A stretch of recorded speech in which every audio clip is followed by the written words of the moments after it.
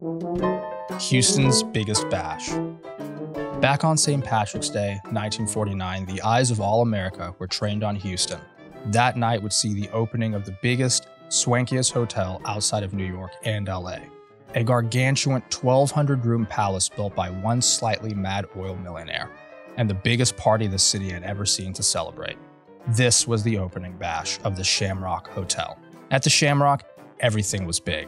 Texas big. It boasted the world's largest bath towels, the country's largest swimming pool, 165 by 142 feet, and a 1,000-car garage fitted out with 4 different types of gas, quite appropriate for a palace built on the back of massive, stratospheric oil wealth. If you had pulled up outside the Shamrock that evening, you'd have been met with a sight to behold. The giant Art Deco behemoth stretched up to 18 stories above, with Irish flags hanging from its walls, searchlights crisscrossing the sky, and green and orange fireworks bursting in the night sky overhead.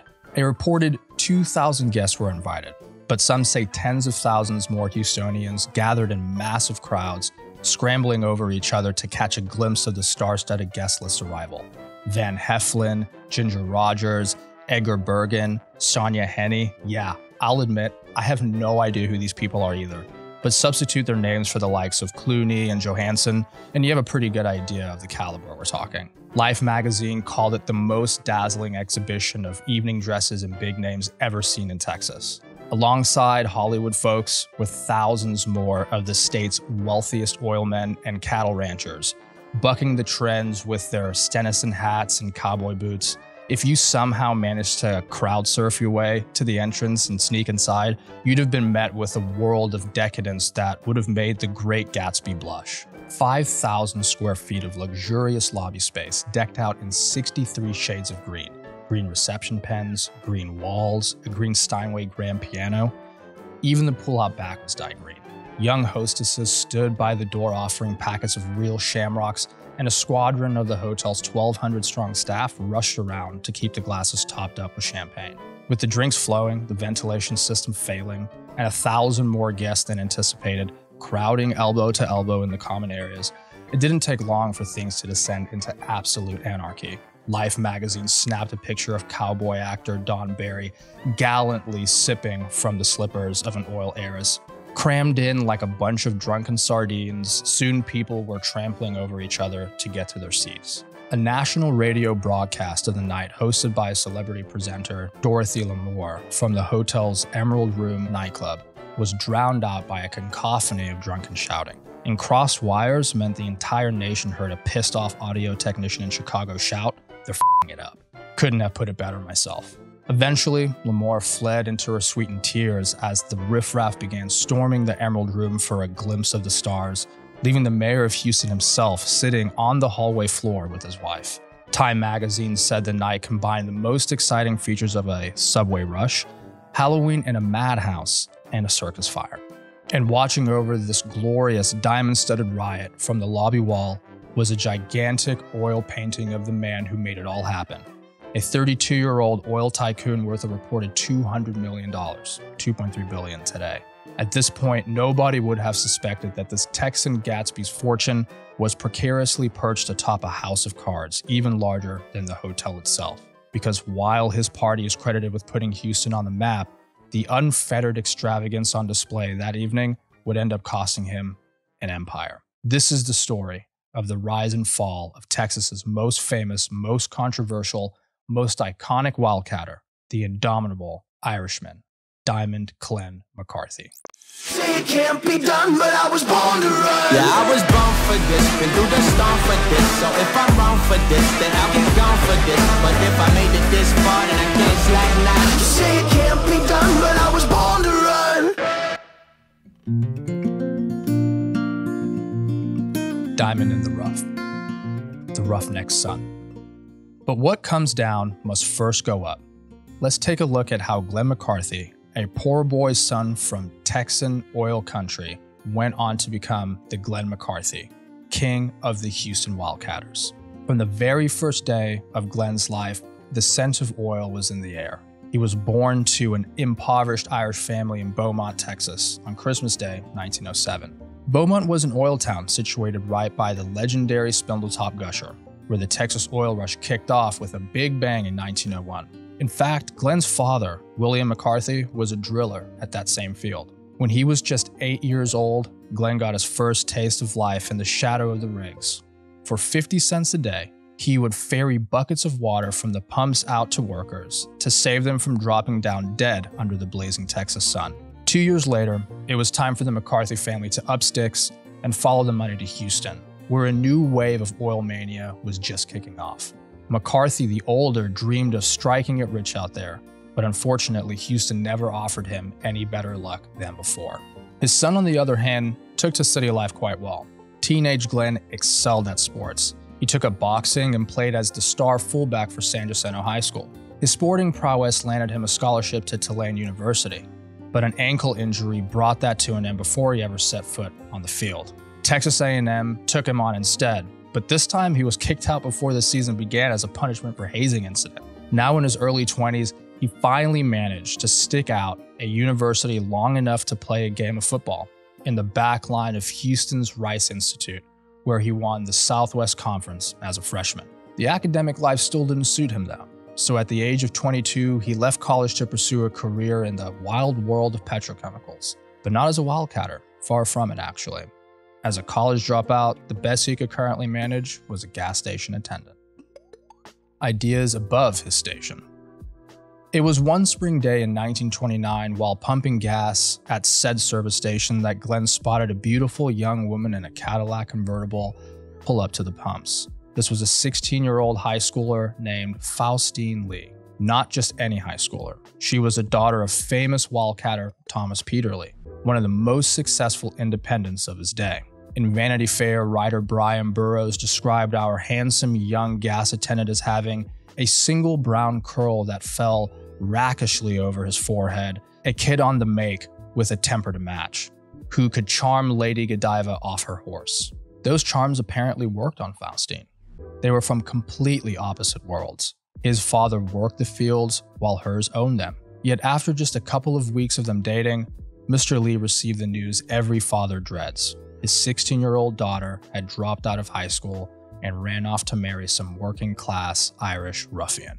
Mr. Lee's little princess was apparently happy enough with a second-hand wedding ring borrowed from the groom's mother and a $15 a month apartment, $250 today. She didn't mind downgrading her lifestyle for the sake of their somewhat inappropriate love. But the family were less than impressed with Faustine's choice of husband, and McCarthy appears to have gotten a bit of a chip on his shoulder as a result. From then on, he was spurred on by the strongest motivator of all. Not hope, not self-belief. I'm talking about good old-fashioned spite. One longtime friend once told a radio show that Glenn was a poor boy. He got a lot of pushing around. He married a rich girl and her family didn't like him. So he vowed that he would show them he could do just as good as they did, and he had a grudge. If those high society folks thought themselves so much better than him, it'd make it all the sweeter when he'd crush them at their own game. The king of the gas pump. So Glenn McCarthy began waking up in the mornings with a new kind of fire in him. Despite the fact that he and his wife's love nest was a damp little one-bedroom apartment, he vowed to transform it into a mansion by becoming a millionaire himself. At this point, he claimed to have only had $1.50 in savings to his name, which is $25 today. Hang in there, Glenn. Only another $999,998.50 to go. If we generously assume that pumping gas paid the average yearly salary of $13,088, it would have taken him a minimum of 722 years to close that gap, which isn't all that practical. Still, McCarthy turned down his financial assistance from his father-in-law and instead began staking out a street corner in downtown Houston. No, he wasn't waiting around to rob people. Glenn was actually counting automobiles. For almost an entire week, he collected data on the number of cars going by and turned his data into a pitch for the offices of the Sinclair Oil Company. He wanted them to let him open his very own gas station there. Young Glenn was turned away time and time again, but eventually the company relented, on the condition that they keep 100% of gas profits. That left Glenn with just the income from tires, repairs, and pine-scented air fresheners. Not the greatest deal ever made. But again, at this point, the plucky Irishman was less than a nobody. Once his new station was up and running, he came up with a strategy to maximize his gains, stockpiling discount tires and flipping used cars alongside the gas business. McCarthy worked 20-hour shifts at the station and had his father step in for the 4 remaining in the day. As a result of that somewhat manic work ethic, his station became one of the most profitable in the city, and the company soon gave him another one to run for his efforts. It's very nice of them. By his 25th birthday, this poor oil worker's son was raking in $1,500 a month, the equivalent of $30,000 a month in today's money. He had cut that 7th century millionaire timeline down to a much more manageable 55 years. Mission accomplished, I'd say. However, maybe I've misrepresented McCarthy a little bit just there. He didn't just want to become a millionaire, he wanted to become a multimillionaire. The sort of guy his father-in-law would be desperate to introduce at the country club. And the life of a gas station franchisee just wasn't going to get him there fast enough. If he really wanted to realize his grand vision for the McCarthy family's fortune, he'd have to dive into the world which had left his own father broken and defeated, and the father-in-law rich beyond his wildest dreams. He'd have to become a wildcatter.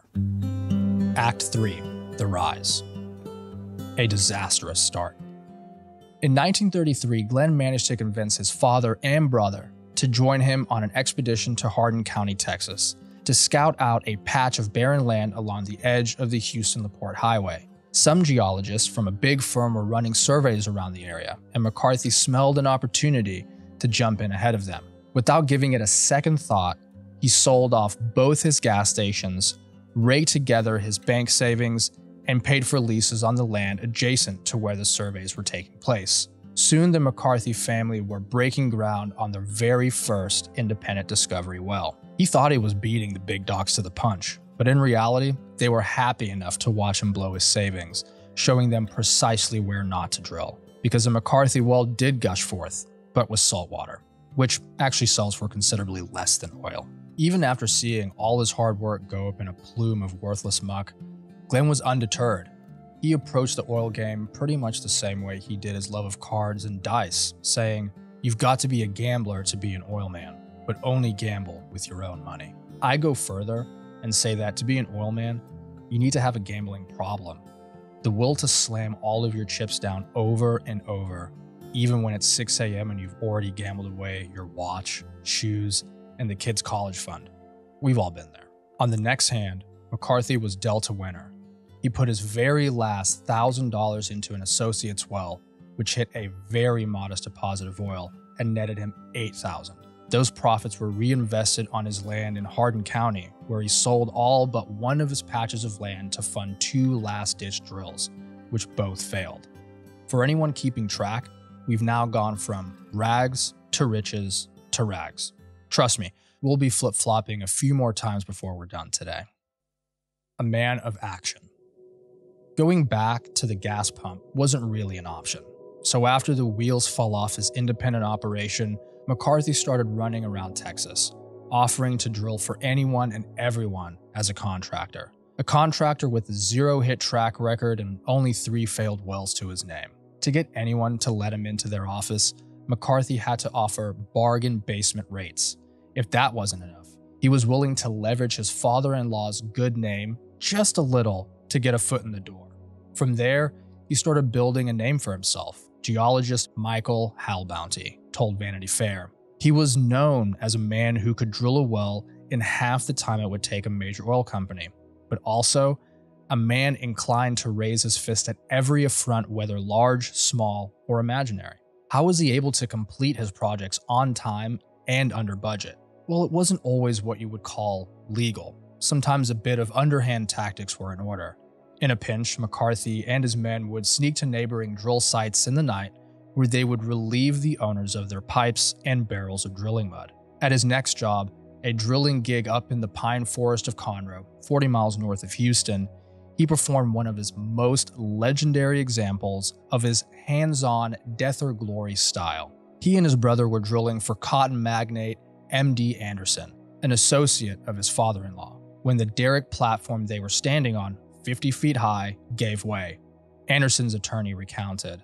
As the 3 men were falling, Glenn had grabbed a cross iron, and the other 2 grabbed him. His brother clung to Glenn's waist, and the 3rd man to his leg. Glenn not only held himself and the 2 others securely, he then maneuvered the lowering of all 3 to the ground. McCarthy had suffered friction burns on both hands sliding down the derrick to safety. Otherwise, they were all uninjured. While some Wildcatters were actually soft-handed supervisor types, McCarthy was a full-fledged guerrilla commando. Not long after saving his brother's life, he struck oil for Anderson, with a well that put a star over Conroe on the Texas oil map. Another make or break.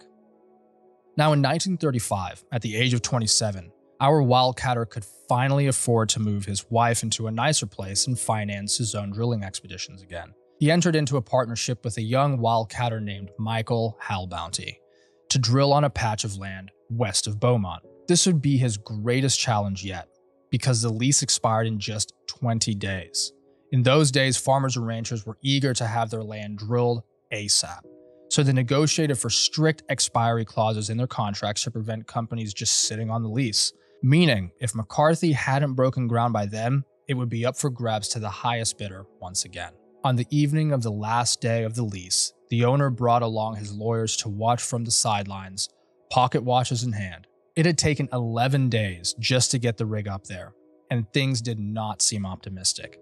As soon as the clock struck midnight, McCarthy's golden carriage would turn back into a pumpkin, which made things all the more desperate when the motor refused to start. "All right, boys, we're going to start drilling this son of a bitch by hand," McCarthy cried at his team.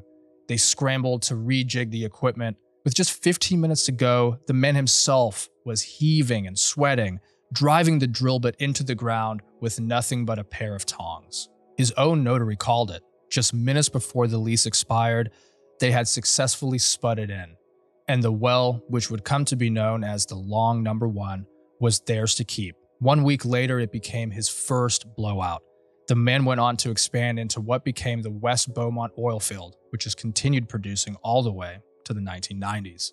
McCarthy was showered with $2 million of glorious oil wealth, equivalent to $40.8 million today, still just 27 years old. So naturally, he did what any 20-something with tens of millions of dollars would do, and built himself a massive 7,000 square foot mansion near downtown Houston to accommodate his growing family. 4 daughters by now, with a son on the way.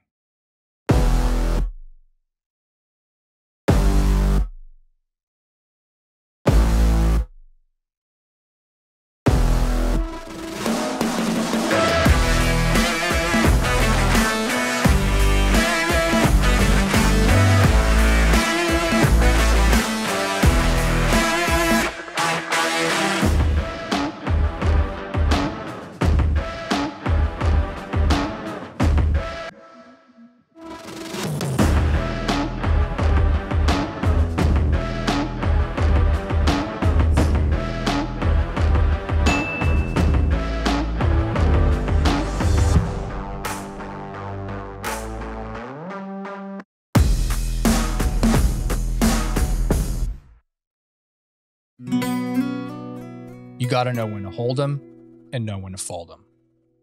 With that first independent victory out of the way, McCarthy found himself on a hot streak that looked like it might never end. He and a new partner named R.A. Mason traveled to the Anahuac near the Gulf Coast, where the Humble Oil Company had allowed 21,000 acres of land leases to expire 10 years prior. That meant our duo could snap this deserted land on the cheap. On July 21st, their hunch paid off. Their number 1 white drilled on a patch of land miles north of civilization, which Humble's geologists had written off, came good to the tune of 588 barrels per day. At 97 cents a barrel, that's $11,400 a day. Pretty soon, the duo were throwing up a host of cheap wells that turned massive profits. Finally, McCarthy was gambling with a rigged deck, and his holdings were raking in a staggering 3,000 barrels a day. That's $58,000 a day in today's money. The road to petrochemical glory lay clear before him, so of course, he put his feet up and waited for the millions to pile up, right? Of course not. The man approached his life like a drunken game of blackjack. In 1940, he went and spilled his chips across the table again, acquiring a boatload of land parcels at another much-hyped Gulf Coast site called Palacios. Using his existing oil rights and royalties as collateral, he secured credit for 5 shiny new drill rigs to deploy on the site, costing him $1 million. But when Palacios proved to be packed full of volatile natural gas, all 5 of his drilling rigs suffered catastrophic blowouts within days of each other. McCarthy now found himself $1.5 million in debt. To make matters worse, the big hand of the government had clamped down over his existing wells after a huge wave of supply started to tank oil prices nationwide. Restrictive quotas meant that they could only produce about 20 barrels a day, less than 1% of capacity. As a result, he was right back to square one, fending off bankruptcy by drilling as a contractor for other, luckier businessmen. He became the go-to guy for any investor with a pocket full of cash and a thirst for black gold. But despite making a string of other men into millionaires still, it took him 2 years to clear his own $1.5 million debt. From 1942 onwards, he went about repeating these successes out of his own pocket. By then, the US was well and truly elbow deep in World War II, so low prices and annoying production quotas weren't such an issue anymore. The nation was thirstier for oil than ever. General George S. Patton once famously said after his fleet of trucks ran out of gas while pressing on towards Germany after D-Day, "My men can eat their belts, but my tanks have gotta have gas." McCarthy's wells were all too eager to provide. By the war's end, he had discovered 11 brand new oil fields and expanded a bunch more. He was wealthier than he probably ever thought possible. $50 million in cash, land rights, royalties, and other investments, about $760 million today. So, just to confirm, that's now rags, riches, back to rags, back to riches, back to rags. Incredible, mind-blowing riches. Act 4, Diamonds Aren't Forever. The man, the legend. By the latter half of the 40s, McCarthy was a Texan legend. However, most of the rest of the country still had no idea who he was. All of that was about to change when the nation finally cottoned on that the richest men in America weren't from old money families back in the colonial cities. They were loud, brash, alcoholic, new money Southerners out of cattle country. And in McCarthy, they found the ideal embodiment of that archetype. If his bold Texan charm seems like a cliche, that's because he invented the cliche. Brian Burrow wrote in Vanity Fair, "The stereotype of the raw, hard-living, bourbon-swilling, fist-fighting, cash-tossing, damn the torpedoes Texas oil millionaire did not exist before Glenn McCarthy rocketed into the national imagination in the late 1940s. And a big part of his genius was knowing how to play up his own legend. While the other rich oil men were shying away from the limelight, McCarthy was hiring a PR expert to boost his profile. He started dressing in the latest fashion of the day and donned a signature new accessory, a gigantic 6.75 carat diamond ring, which won him the nickname Diamond Glenn. In keeping with the image, McCarthy spent his downtime cruising around his 15,000-acre West Texas ranch in luxury sports cars, blasting a shotgun at the wildlife. As his legend grew, so too did his business empire. McCarthy used his incredible wealth to dabble in a vast spread of new ventures. He owned a radio station, a bar, 2 banks, a whiskey brand called Wildcatter, a chemical company, 14 newspapers, an exporting and importing firm, a stock of prize cattle, and served as head of both Eastern Airlines and the United States Petroleum Association. But even after all that, Houston high society, to which his wife once belonged, never seemed willing to accept him. I wonder why. Perhaps it had something to do with, well, basically, if you flick to a random page of any Glenn McCarthy biography, you'd be forgiven for thinking he was more of a mob enforcer than an oil man. A 1940s issue of Life magazine wrote, "He is barred from several Texas clubs which have found that he works, drinks, and brawls with equal vigor." Yep, Glenn really put the wild in Wildcatter. The man was basically Conor McGregor in a cowboy hat, which is why about 50% of his legendary feats are to do with gushing wells and the rest concern gushing wounds. Like, for example, the time he cracked a tin can over a businessman's head at a hunting lodge in 1940, scarring the guy's face for life, or the time he knocked out a doctor on a flight down to South America. That kind of behavior was what prompted the Houston Country Club to write him a private letter, politely stating that they'd rather not have him around anymore. You need to leave! Diamond Glenn was livid. No matter what he achieved, those well-to-do snobs would always look down on him. But if the other kids weren't going to let him play anymore, then he'd just have to build his own damn clubhouse. A Texan Taj Mahal. Which brings us to that 18-story monument to capitalism from the start of the story, the Shamrock Hotel. By the time the 3-year project was finished in 1949, McCarthy had over 400 producing oil and gas wells and an estimated net worth of $200 million, $2.3 billion today. He envisioned this being his own personal Taj Mahal, a monument to last through the ages. But Taj Mahals don't come cheap. The total construction cost was $21 million. It's $240 million today, which was actually quite conservative compared to the original plans for a sprawling entertainment and shopping complex Vane glamorously dubbed the Vane McCarthy Center. He spared no expense on the amenities either. Each of the 1,100 rooms had AC and televisions, and even the trash rooms were refrigerated to beat the Texas heat. The Houston Chronicle doted on McCarthy for his attempt to put Houston on the map, calling the Shamrock perhaps the greatest project ever undertaken by an individual in Texas. After that mixed bag of an opening night, the hotel became the default luxury accommodation for visiting politicians and celebrities. Its Emerald Room nightclub played host to Sinatra and hosted Houston's only national radio show, Saturday at the Shamrock. Meanwhile, its pools would become the place to go for wealthy young Texan women to be seen. You couldn't tell from looking at the place, but all of that glitz and glamour was actually concealing some pretty dire financial woes. Once again, the gambler had severely overplayed his hand. Easy come, easy go. So what was the problem exactly? I mean, the man made his millions, so he had plenty of cash to blow on whatever the hell he wanted to, right? Well, not really. See, in his rush to become America's next top industrialist demigod, McCarthy broke his own golden rule. Remember when he said, "You've got to be a gambler to be an oil man, but only gamble with your own money"?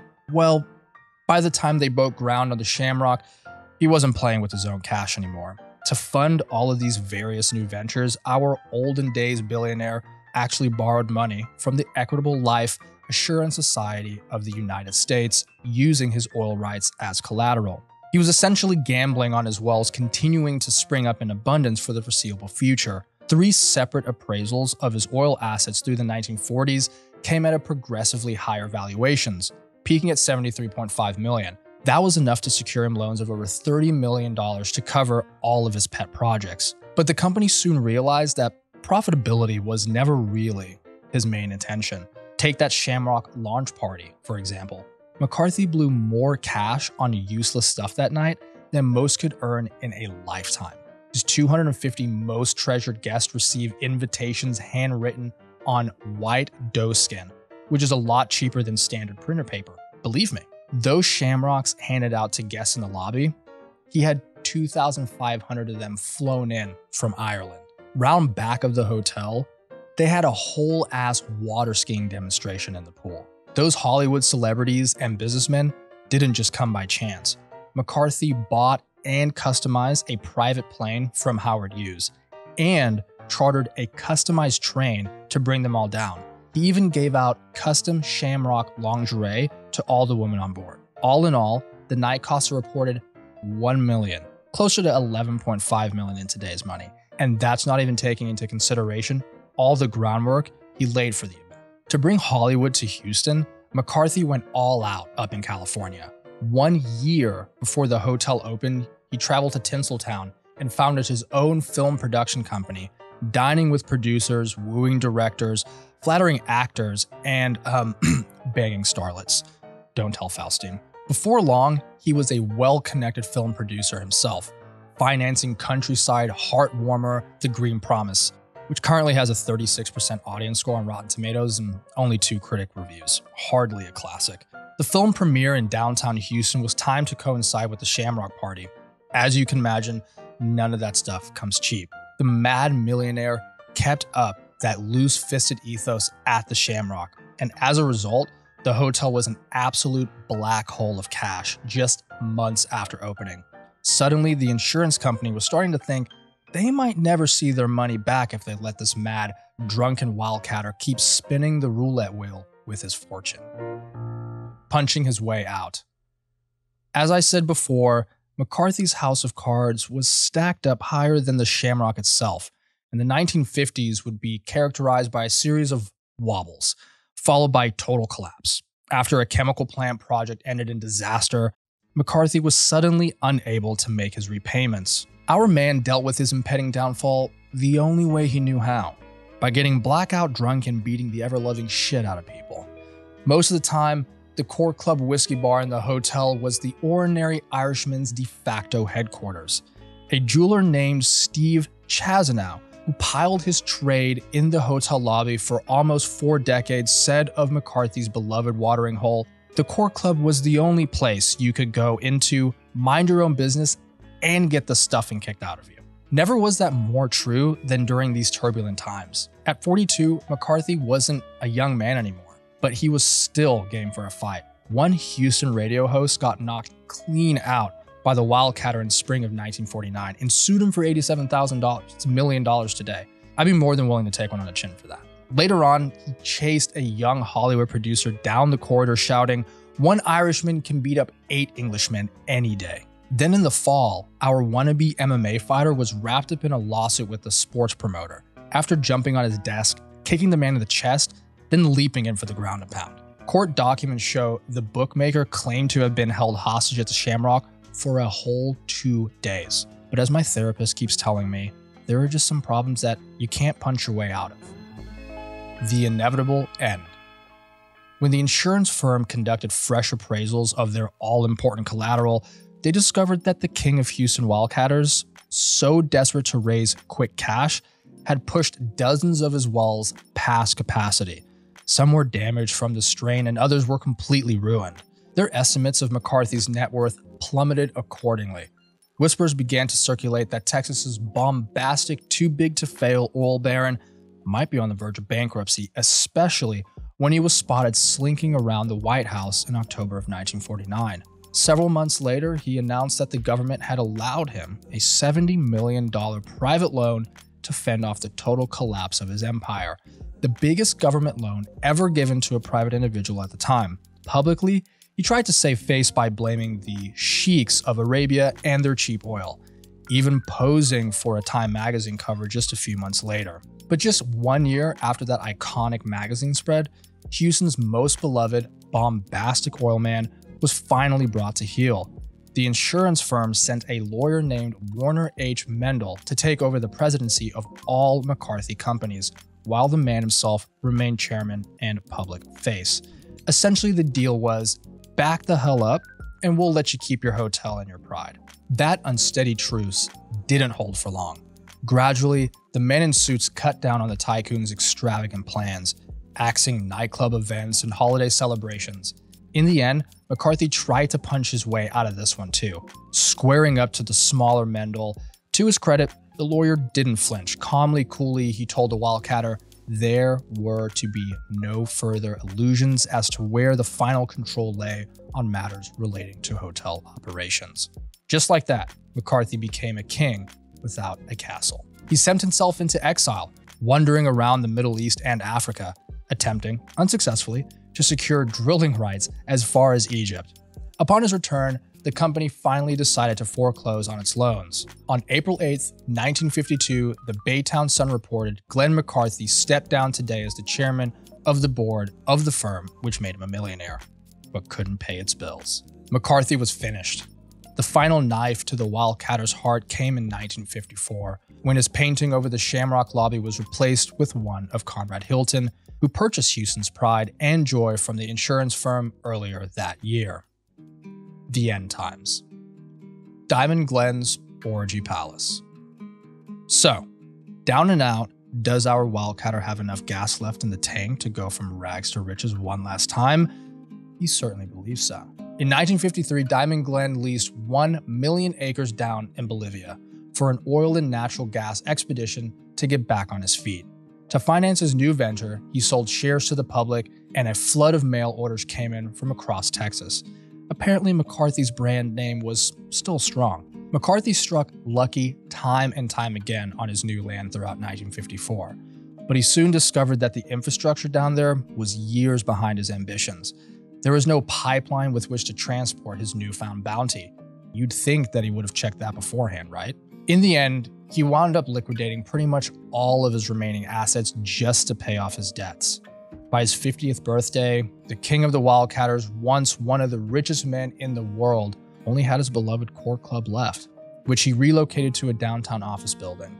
From then on, his story is just a bit sad. In his backroom office, the single reminder of his former glory was a poster for the 1956 movie Giant, based on an Edna Ferber novel of the same name. The main character, Jet Rink, played by James Dean, was based on Diamond Glenn himself, but had the writers known how the real Wildcatters story ended, they might have needed an R rating for the flick. With Glenn approaching his 60s, even the Court Club's glamour began to fade, and membership dropped off a cliff.